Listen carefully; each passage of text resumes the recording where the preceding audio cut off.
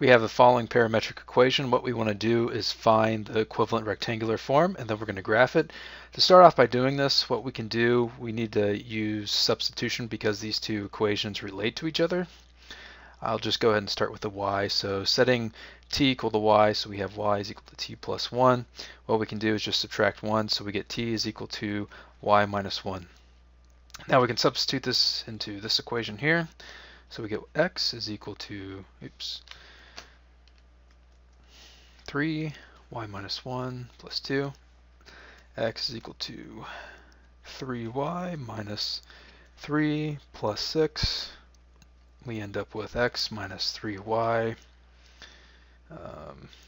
That'd be plus 3, so it's minus, or excuse me, why did I put plus 6? Should be plus 2. And it becomes minus 1, and then moved over here it's plus 1 equals 0.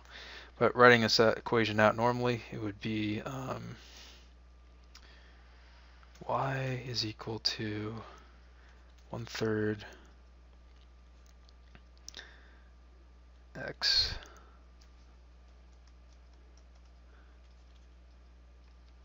minus 1/3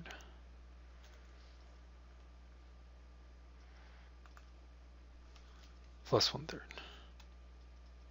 Okay, so we can go ahead and graph this. It goes from 0 to 4. Starts off at 1/3, and it's going to end up at, so 4 plus x, so that's 4 over 3. Add another one, so we get 6 over 3, or 4 over 3 plus 1 over 3 equals 5 over 3. So roughly about here. So this graph's going to look something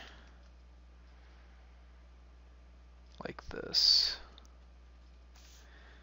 And I guess you can go ahead and say that this is your equation right here.